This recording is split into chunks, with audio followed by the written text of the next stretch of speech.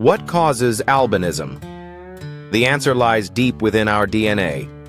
Albinism is a rare genetic condition caused by mutations in one of several genes responsible for producing melanin, the pigment that gives color to our skin, hair, and eyes. These gene mutations disrupt the normal function of enzymes, especially tyrosinase, which is crucial for melanin production. Without enough melanin, individuals with albinism have very light skin, white or pale hair, and often light-colored eyes. Albinism is inherited in an autosomal recessive manner, meaning both parents must carry the mutated gene for their child to be affected. Even if neither parent shows signs of albinism, they can still be carriers and pass the gene to their offspring.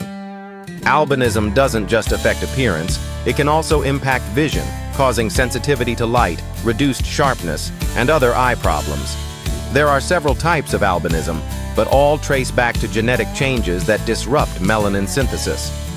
Understanding the genetic roots of albinism not only unravels a biological mystery, but highlights the incredible diversity coded within our genes and the complex ways they influence human traits.